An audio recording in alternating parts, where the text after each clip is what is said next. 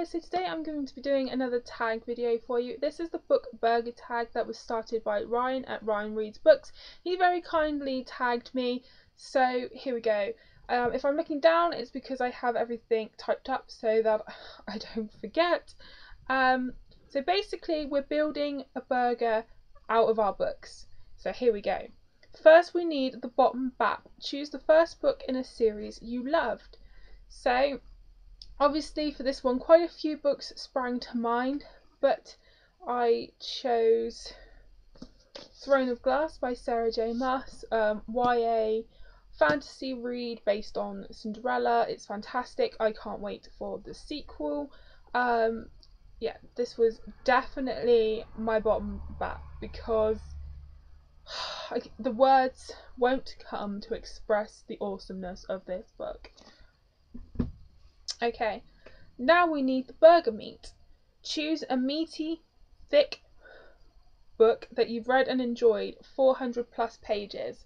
Again, this sprang to mind quite quickly.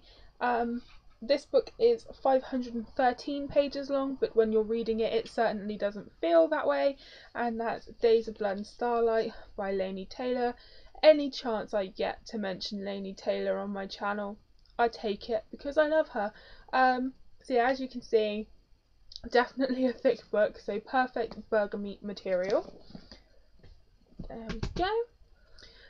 Next we add a thin slice of cheese and lettuce. Choose two thin books, one you've read and enjoyed and one you want to read but haven't yet, and these have to be 200 pages or less. So the first one that I chose was Professor Gargoyle by Charles Gilman. This is book 1 in the Lovecraft Middle School series, and this is only, wait for it, 168 pages. It's super thin, it's middle grade, and I really enjoyed this. I haven't read loads of middle grade, but this is definitely one of my favourites that I have read. It's genius, and the one that I want to read but haven't yet is Teacher's Pest, which is book 3 in the Tales of Lovecraft Middle School. I've read 1 and 2, but I haven't got to this one yet, but I can't wait to because I'm really enjoying the series. So they would definitely be my tomato and lettuce. Time for a nicely sliced tomato. Choose an average size book you loved or one you hated, between 200 and 400 pages.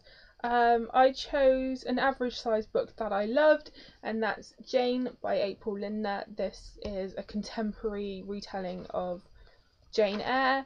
I absolutely loved it. This is 369 pages, so fairly average size. Can't recommend this enough. Love it. Okay, now you add a sauce that you've never tried before and you don't know if you'll love it or hate it. Choose a book that you thought you'd love but hated, or a book you thought you'd hate but loved. I unfortunately had to choose a book that I thought I'd love and I hated, and that's Fracture by Megan Miranda. When this came out, I think it was last year, might have been towards the end of the year before, not entirely sure, but everyone was saying, oh, it's completely different, you haven't read anything like it, it's amazing, and everyone's like, oh, it's super short, and to be honest, I read it and I hated every single thing about it. I hated everyone in it. I couldn't stand anyone. It was a chore to read it, and I hate saying that about books, I really do, but for me, I couldn't stand this, so unfortunately that's the hate sauce right there. Okay, and finally we need that bap on top to complete our burger. Choose the last book in a series you are dreading the release of, or were dreading the release of because you don't want the series to end. Okay, this is quite hard because a lot of books now are parts of series. There aren't many series that the last book is out that I've actually read or has actually come out yet. So I'm either waiting for books to come out, or books have finished but I haven't read them, if this is making any sense to you. and sometimes I can be super excited for the sequels or the last books, but I do dread reading them because one, it's you don't want that series to be over, and two, it's what if that conclusion is terrible? It then taints the rest of that series. So there is a lot of dread when series come to an end or sequels come out. So I found this one quite tough. But in the end, I chose the Nevermore series by Kelly Cray. This is book 2 in Shadowed. I haven't read this yet, and we are waiting on the third book. I think is going to come out sometime next year now. But I haven't read this yet because Nevermore was so fantastic, and it's quite a beastly book. I could have chosen it for my burger meat. You know, it's quite big. But again, I flew through it, couldn't put it down. I thought it was fantastic, and so when this came out, I did have it on pre-order, and I was super excited, you know, to get it.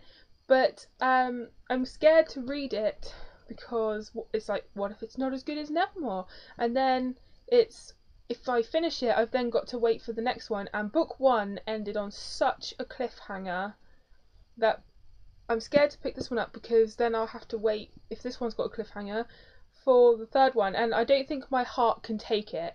I think I will genuinely keel over. So I'm holding myself back, but I am both eagerly anticipating and dreading the release of the third book in the Nevermore books. So that was the one I had to choose for that. And so now I have to show my burger. Why did I choose heavy hardbacks? Why did I make this so hard on myself? Alright, here is my book burger. There we go. That is a big burger, isn't it? It is. It's quite big. You've now made me hungry, Ryan, so thank you so much for that. I just noticed something on the shadowed cover that I've never noticed before, so go figure. Ryan did tag quite a few people, and I know quite a few people have done it, so I won't tag anyone specifically. I want to tag everyone watching this that hasn't yet done it. So thank you so much for watching. Thanks to Ryan for tagging me, and happy reading.